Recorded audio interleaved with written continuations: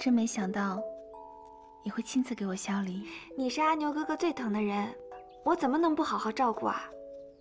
谁说的？阿牛哥哥呀，最疼的人是你。阿牛哥哥是疼我，但是啊，他最爱的人是你。对了，今天阿牛哥哥啊，还拉着我在旁边悄悄地说呢：“珠儿啊，赵姑娘一定要麻烦你亲自照顾，特别是饮食，别让你爹欺负她。你说阿牛哥哥，这还不是关心你呀？”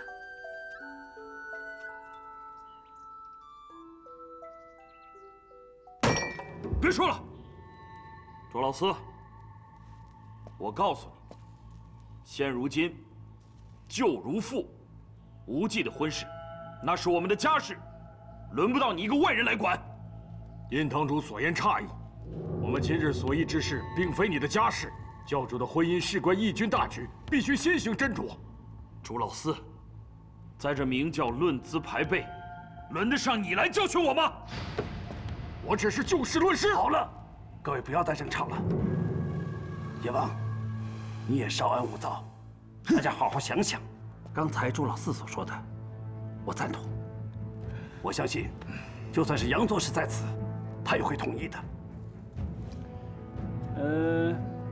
我们明教从来都不是一盘散沙，一经决议，四方团结，全力以赴。既然父王这么说，我周天第一个同意。叶王你呢？周兄，我不是。你不是就是你是同意了，我也同意。哎，好了好了，这位兄弟，我们大家都统一想法了。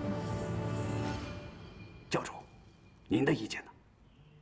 你们能接受赵姑娘，我真的很开心。至于我跟她的婚事，还是跟她仔细商量再做决定吧。这个是千层糕，这个是桂花糕，这个呢是蛋黄酥，还是这个，反正这些啊都是我最喜欢的，你也吃点吧。你有没有想过，你那个狠心短命的张无忌，就是你的阿牛哥哥？阿牛哥哥怎么可能是张无忌啊？你傻了吧？这世间的事情，往往出人意料。你就当我是说傻话。如果他们真的是同一个人，你要怎么办啊？无论如何，我都会选当年的张无忌做丈夫，和现在疼我爱我的父亲做爹。你选的？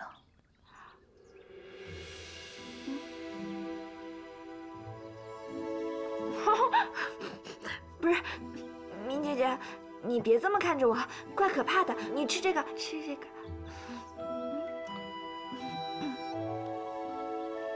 谢天谢地，你没有死在灵蛇岛，倒真是老天有眼啊！我才应该谢天谢地你没死呢。要不然爹跟那几位叔叔老是管阿牛哥哥叫张无忌，撮合我们俩，烦都烦死了，真是讨厌。你别告诉他。谁讨厌谁啊？嘘，阿牛哥哥，我把你的赵姑娘还给你了，我走了。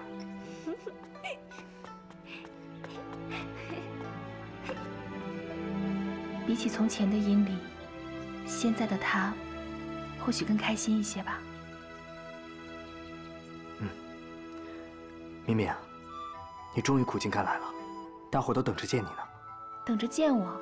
没有人提出要杀我了吗？快走吧。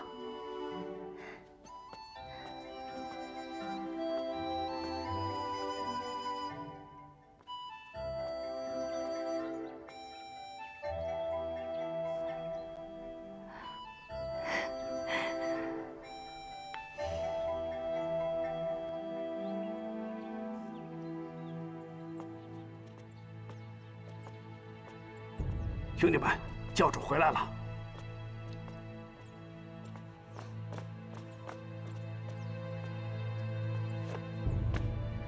属下恭迎教主抗令。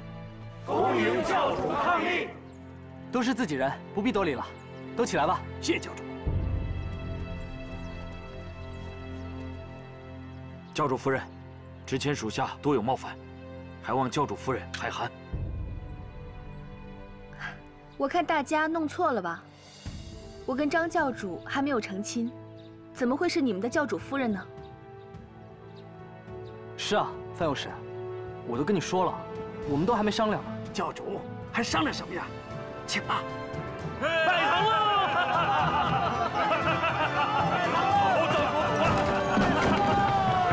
成亲了！拜堂！嘿嘿。教主，我们都是江湖之人，郡主也是女中豪杰。既然你们情投意合，那咱们也就不拘泥小节了，早日把这个心事了了，然后专心教务。这是教主之幸，也是我们明教之福。花好月圆，就在今日，那又何妨？诸位说是不是？是啊。郡主，作为你的师父，我还是了解你的心思的。你对我们教主一往情深，义无反顾，所以这样的安排你也不会有异议，对吧？朱元帅，这该是你对你家教主的隆情厚谊，对吗？教主伉俪，天配良缘，神人共庆，还望快些行礼吧。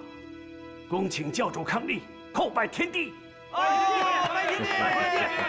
拜天地！拜天地！拜天地！拜天地！拜天地！拜天地！拜天地！拜天地！拜天地！拜天地！拜天地！拜天地！拜天地！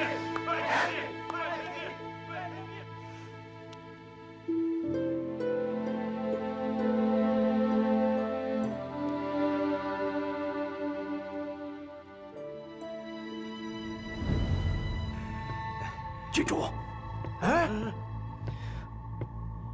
这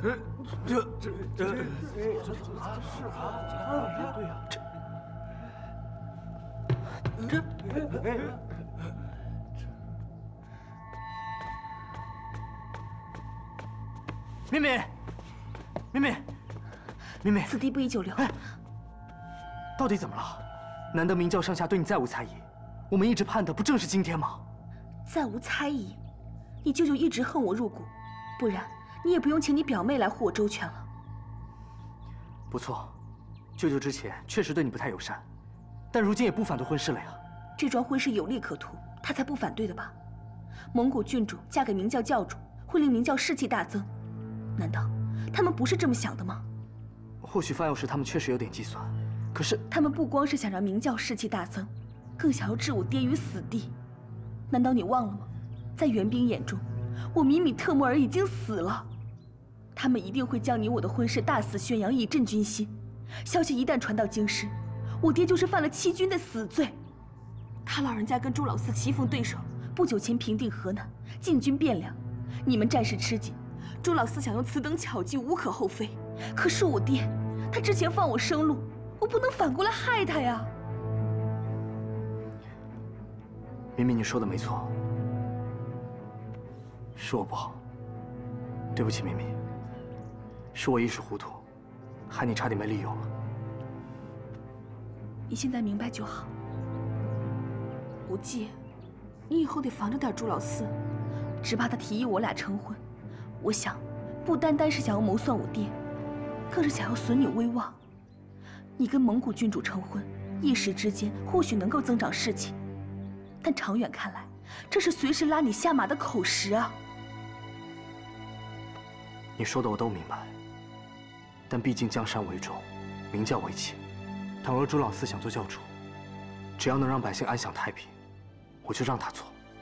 你胸襟宽广是件好事，只怕你不计较，别人却视你为眼中钉，想要除之而后快。我懂得保护我自己，他伤不了我的。那你万事小心，我先走一步。哎，多待一晚上，可以吗？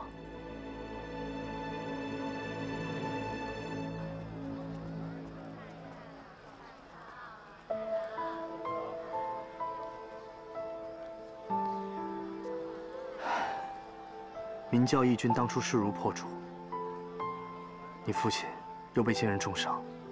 还以为战事很快就能结束了，没想到世事难料。也不能怪我爹爹，他只是忠于国家。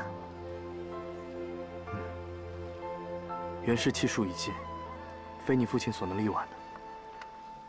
但他负隅顽抗，苦的却是天下百姓。不知还要熬多久，百姓才能安享太平。人会变，月会圆。希望他老人家早日大彻大悟，最终能够以老百姓的幸福为依归，别再逆天行事了。绵绵，什么事啊？我有个不情之请，我想见你父亲。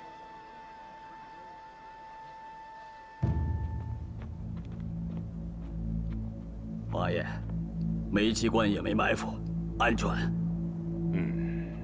明教张无忌，拜见王爷。小王爷，这边请。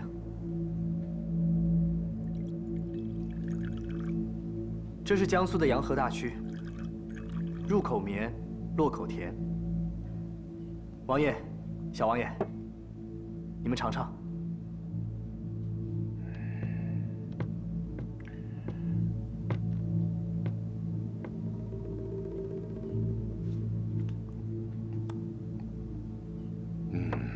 好酒，果然是醇香啊！这酒得要上好的高粱，上加泉水，才能酿出此风味。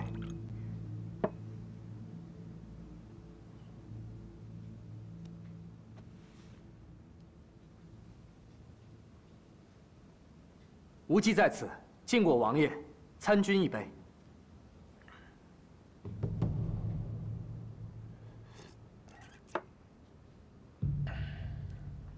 本王知道，江南一带都是好山好水，物产丰盛，但要确保繁荣，可不是起兵造反能做到的。无忌知道，但若官破民反呢？元朝幅员广阔，官员多如星海，稍有不仁者，在所难免。上报君上即可。若动辄作乱，百姓哪有安宁之日啊？百姓是居无宁日，才会起而反抗。难道王爷认为，官员只是偶有不仁？朝廷各种商税课额日增月长，偿付以外，又有丁税、包银奉钞等，百姓何以为生呢？做官的广占田地，男人只能为奴，任人欲卖。够了！这，喝你一杯酒就要听你这些废话吗？难道本王就不知道你说的这些吗？要一步一步的改。朝廷中没有像你这种直话直说的人，即使有，也是难有作为的。爹爹，王爷知道他直话直说就好。他向王爷提出的，言出必行。此次请王爷来，是恳请王爷为天下百姓着想，暂息干戈。你们最近战事频频失利，现在跟我说什么暂息干戈，你想得到容易？爹爹，不要相信他，这只是他们的缓兵之计。我不会和一个反贼讲和的。我现在劝你马上投降，归顺朝廷。我还能在朝廷之上向皇上为你求情，免你一死。无忌大胆问一句：王爷对这场仗有必胜的把握吗？王爷，最近的战事死伤甚重，再僵持下去，会有更多的无辜百姓无辜牺牲。难道王爷就没有半点恻隐之心吗？听敏敏说，王爷是勤政爱民的好官，无忌才斗胆向王爷提出休战，与民休息。我可以向王爷保证，明教的兵马绝不会再做寸进。现在双方陷于苦战，我实在不想看到不停的杀戮、生灵涂炭啊！我不是为了个人荣辱，而是为了天下百姓，恳请王爷考虑我的建议。爹，你不能相信他，他是反贼。哥哥，我可以以性命担保，张无忌所说的全是肺腑之言，绝无半点私心。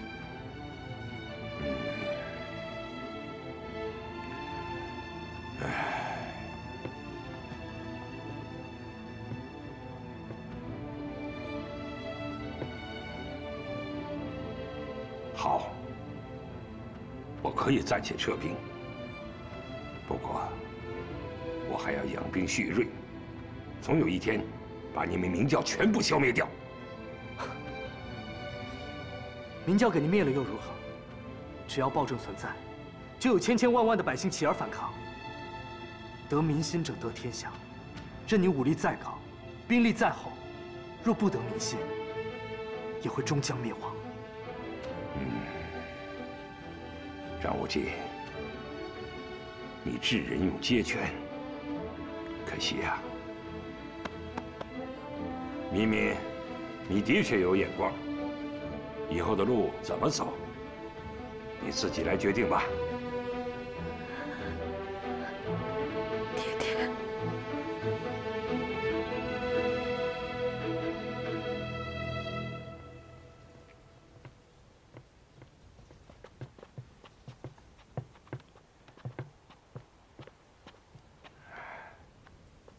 爹爹，哥哥，你们保重。你也是。女儿，你自己多保重吧。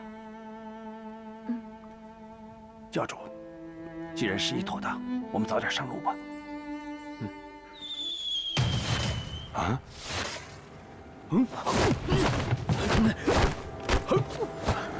水兵二老，你们在干嘛？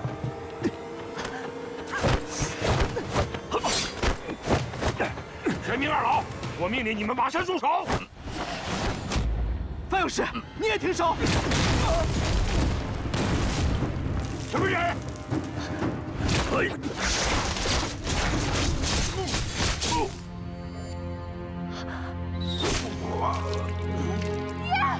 爹！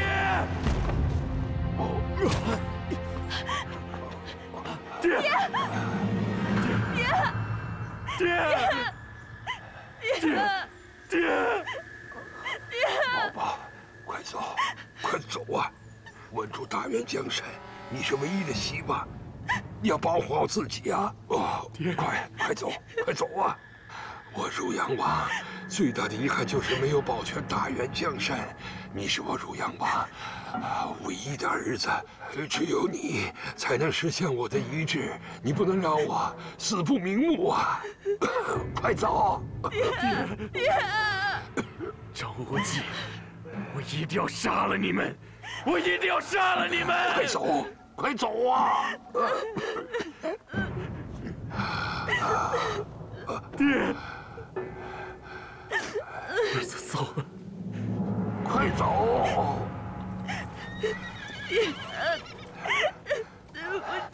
别难过，人都的意思，只是我汝阳王百战沙场，今天没有死在战场上。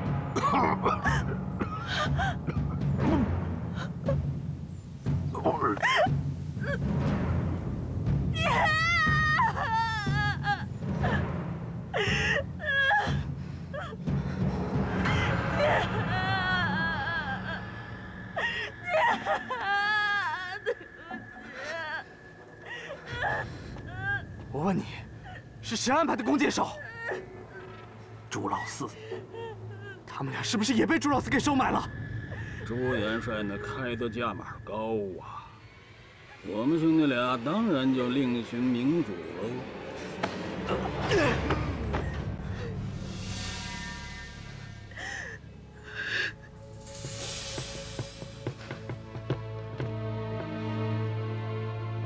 朱老四，我问你，行刺汝阳王的计划，是不是你的计谋？是属下的主意。你知不知道这么做会陷我于不义？知道。那你为什么？难道你不知道媾和能平息战乱吗？我只知道元朝不灭，天下只会继续大乱，一时的停战，不能让百姓安乐，只能令战事延长。杀一人，能拯救百万苍生，我认为值了。那你为什么不事先告诉我？现在我成为同谋者，是个不信不义之人。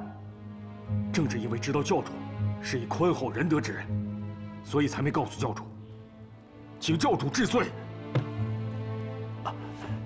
教主，其实这件事情，朱老四之前跟我商量过，我并没有反对，所以论罪责，我跟兄弟们是一样的。求教主责罚我范瑶吧。教主，我们事先都知道这个计划，犯了欺瞒之罪，请教主处罚。请教主处罚。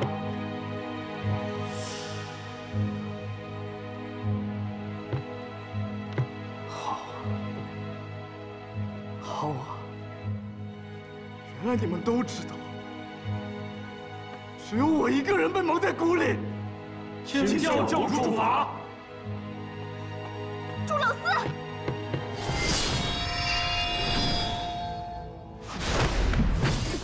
敏敏，你这个阴险小人，施诈暗算我爹，算什么英雄好汉？我和汝阳王是战场上的仇敌，不是他死就是我亡。我爹一生气概，驰骋沙场，你在战场上杀他，我无话可说。可是如今，你却用如此卑鄙的手段暗杀他，我要为我爹报仇！张无忌，你让开！敏敏，你要杀就杀我吧，我是他们的教主，是我的无能害死了你爹，我愿意承担这一切，我求你放过他们。张无忌，你不要以为我不会杀你。若我一死能解你的恨，怀解你父亲在天之灵，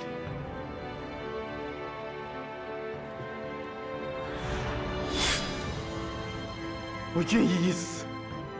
教主，教主，教主。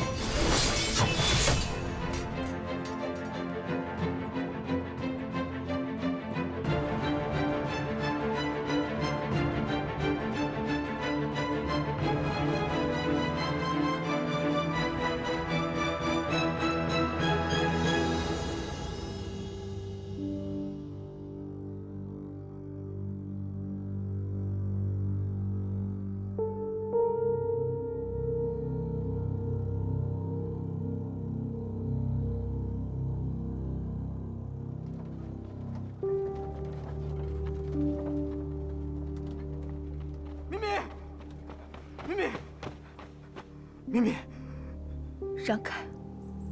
敏敏，我知道我现在说什么都没有用，但你相信我，完事之后我一定会去蒙古找你的。你要么就现在跟我走，不然再也不用来找我了。敏敏，我就知道，你选的始终是你明教的兄弟。不，我选的是一早扛在我肩上的责任。我既然是明教教主，就不能弃他们于不顾。可是他们有遵你的令吗？有念及你的想法吗？你以仁义待他们，他们只是想利用你的威名。一旦利用完，你下场悲惨，你知不知道？不，那是因为我见过太多百姓流离失所。我知道一个太平盛世对他们来说有多么重要。如果我的名声能让他们济世安民，即便是我下场悲惨，那也是我应该做的，这是我必须做的，你知道吗？有你这教主真好，下属一句以大局为重，为国为民，就可以把你牢牢套住。将来可以你去做皇帝，他们去做太上皇了。什么皇位？明明你知道我从来都不恋战这些的。你不贪恋权位，可是权位可以来找你。我最后问你一次，你走还是不走？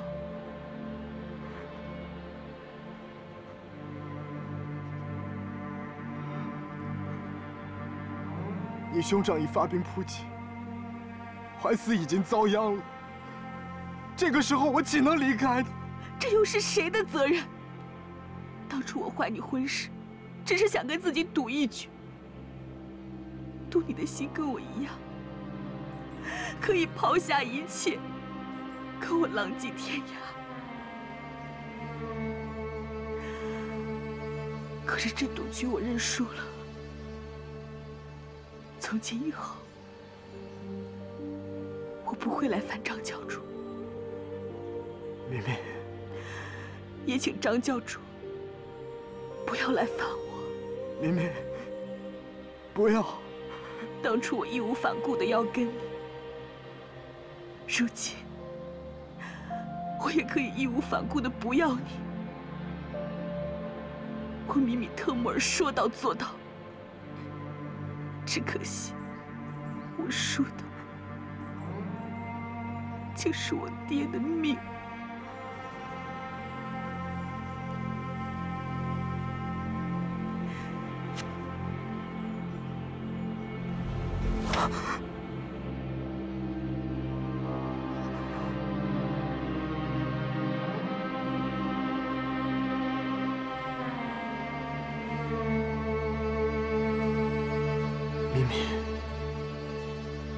不管你怎么想，我一定会去找你的。完成了对天下苍生的承诺，就算天涯海角，我也会把你找回来。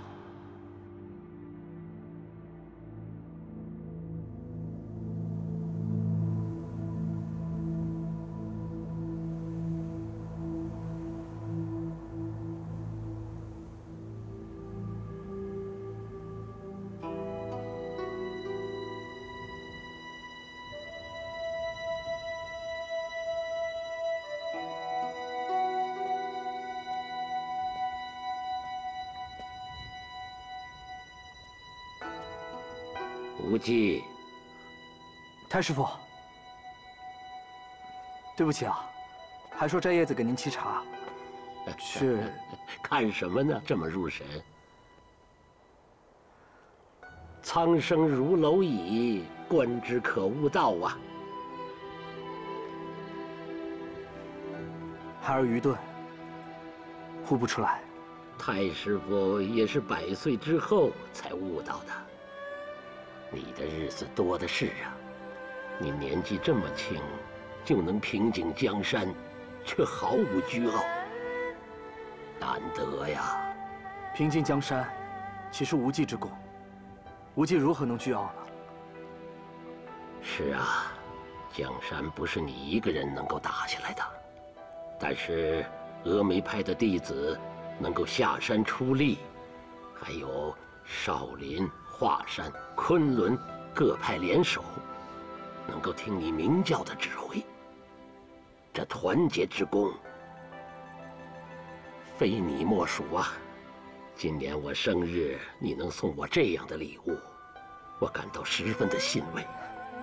能让太师傅欣慰，我就知足了。只希望百姓能得净土，我也好功成身退。去找赵姑娘。只怕他怨念未息，找到也是枉然，徒惹他生气。当日情势也不由你，天下万事遗憾的事情不少，但你还年少，憾事随时可以补。只怕关乎生死，无忌虽会武功，也无力回天了。人力当然不能补天，但是人心可以撼动天下，自然可以穿透铁石，一切顺乎自然，何必愁肠自困呢？我90岁大寿那一年，你爹送我一幅字画，我练了一套拳，作为回应。你想不想看呢？当然想。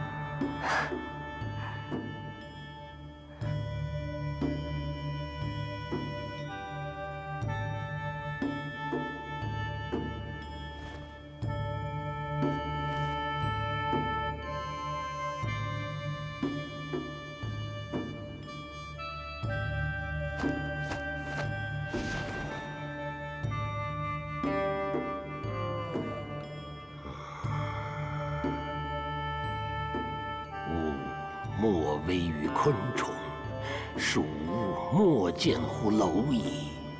隐隐逸逸，交错往来，行无一迹，物不动哀。迅雷震而不害，疾风发而不动，虎奔彼而不射，龙剑挥而不恐。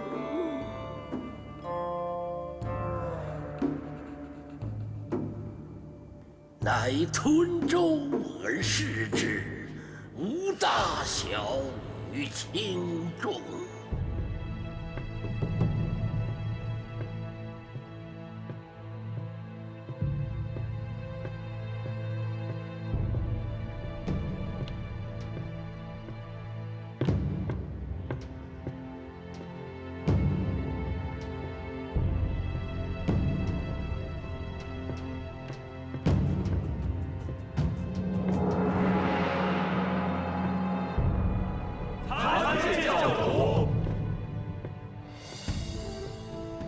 都是自己人，不必多礼了。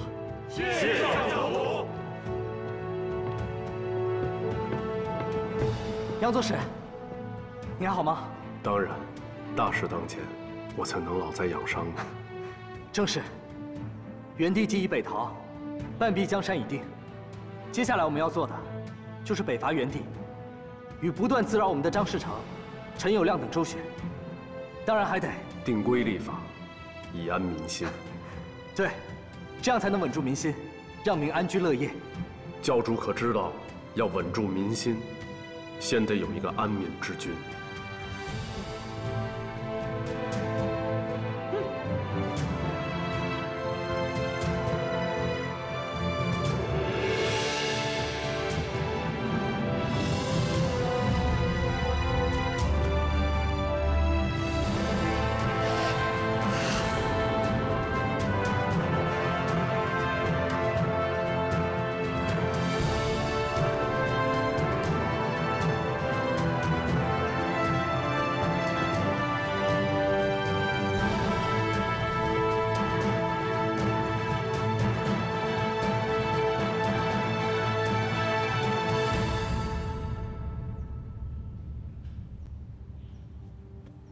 你身担重任，身边说话的人又多，要走对的路，得心下清明。乱世苍生，一如蝼蚁，隐隐逸逸，交错往来。朝代兴替，周而复始，功名富贵，更属烟云。我等因聚义而起，解民疾苦，难道为的是这把椅子吗？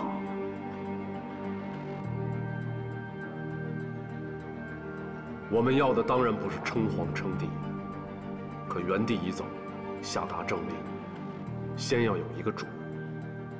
明教中人可以奉教主之令，可天下的百姓需要一位明君。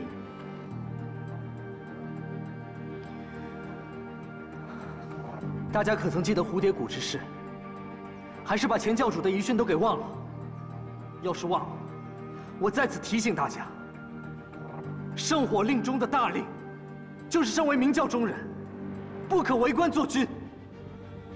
课成大业之后，需退为平民。教主，请听属下一言。前代教主颁下戒令，只见为官者每多欺压百姓，以警示我等。现如今，我等已推翻暴政。倘若我们以普救世人为念，不当官不做主，百姓无主，一旦被陈友谅利用，用无德之人称王，那天下岂不更乱？朱大哥，我们若善待百姓，百姓岂会投靠无德者呢？只因这天下必须有人称王做主。教主，你名望德行，天下无双。这龙翼，你要不做，难道要留给天下凶恶之徒吗？还望教主三思。望教主三思。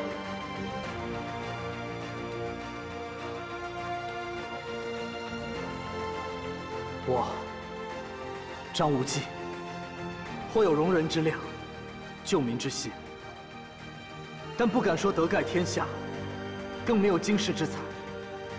当日我为教主，曾立志依明教教规而行。若违背此事，又有何德可言呢？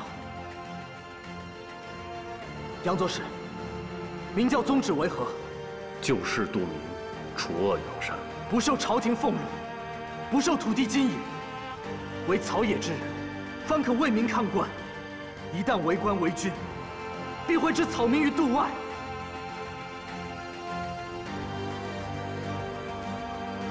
拿刀来！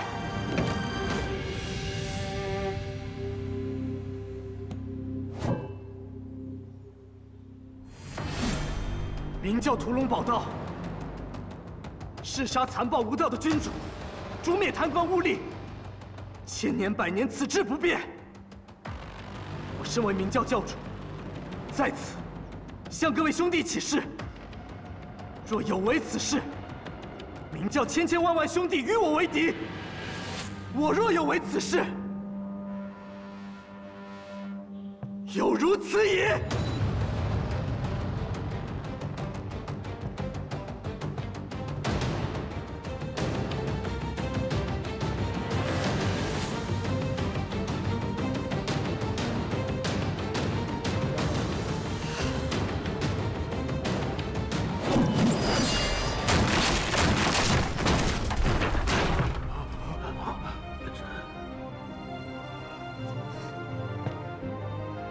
我要你们在此立誓，今后刻苦为民，无论他日谁当新皇帝，若不善待百姓，倒行逆施，明教上下必将讨伐。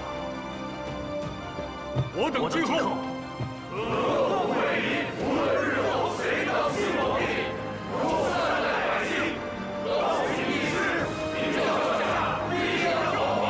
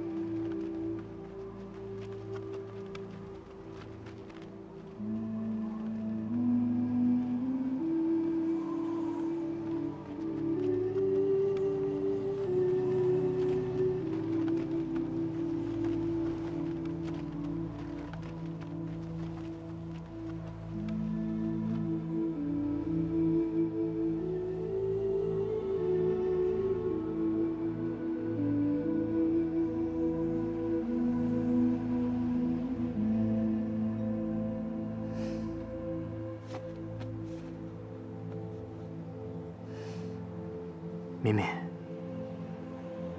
我也找你好久了，你真的在蒙古吗？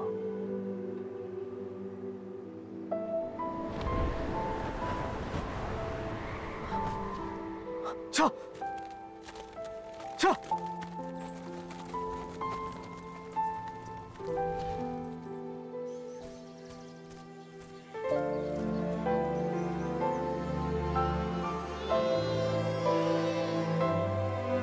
撤！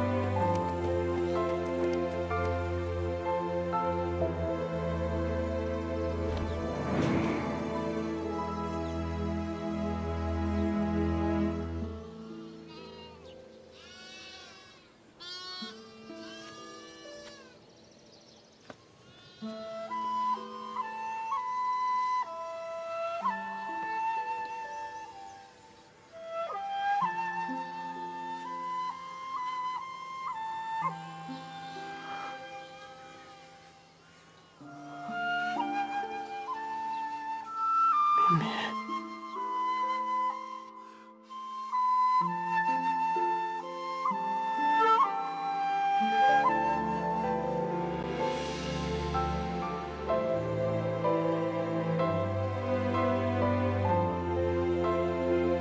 敏敏，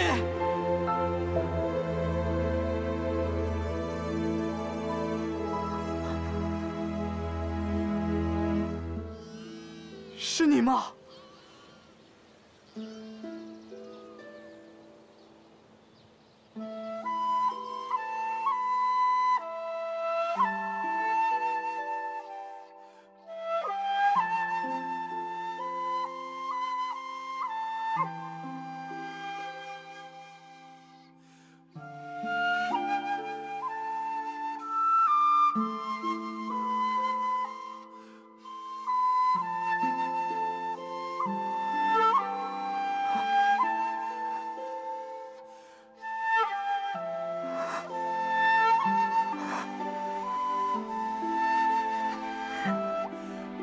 敏敏，我终于找到你了。